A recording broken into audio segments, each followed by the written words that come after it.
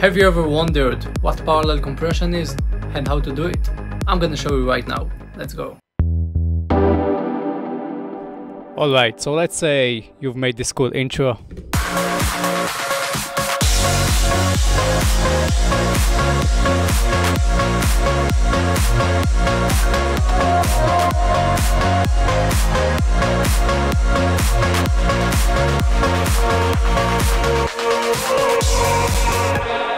And now you want to stick that bass out. Let's see how we do it.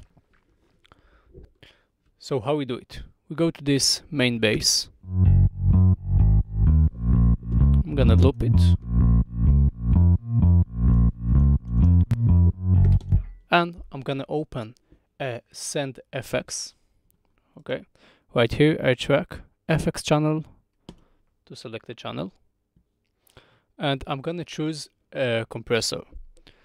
I really like the 1176 for this kind of compression, or any transistor compressor gonna work really good. Okay, so 1176 from your ID is the best, but other also really good, so just use your favorite. Okay, so I'm gonna open this. I'm gonna call the channel parallel comp. So we've added that 1176. Right now it sounds like that, bass, and this send. This is without, and this is with.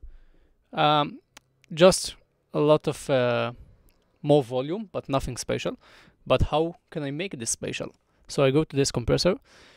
I want to choose the maximum ratio that I can. So shift and everything. If it's on the 20, shift and then press 4. If it's on the 4, shift and click the 20. Then first release, first attack. I'm gonna push it hard in the input. I want to have this distortion. Also in the output, I'm gonna push it hard. But this isn't gonna be at this volume. It's gonna be really low. Let's check this out. This is with the kick and bass, with no parallel, and now I'm gonna push the parallel.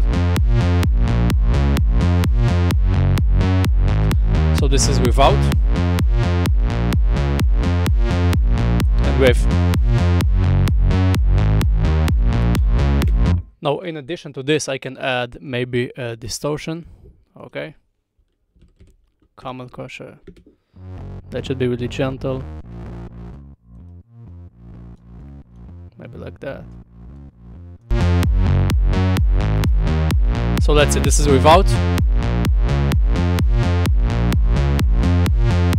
This is with. Again without. With. Distortion is a bit too much. Take the mix down a little bit. Compressor off. That's gonna work. Yeah. Now all together with the track. Without. And with. That works really good. Again, without and with. But really important, guys, remember this, guys.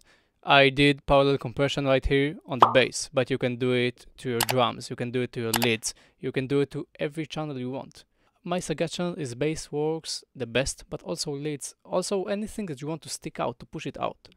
Do it and see magic happens in your tracks, guys. See you in the next tutorial. And that was the quick trick for today, guys. I hope you enjoyed that video. If you did, make sure to subscribe to the channel, enable that bell notification, and comment down below what you want me to show you next. I'll make sure I'll do it. And see you in the next tutorial, guys. Bye bye.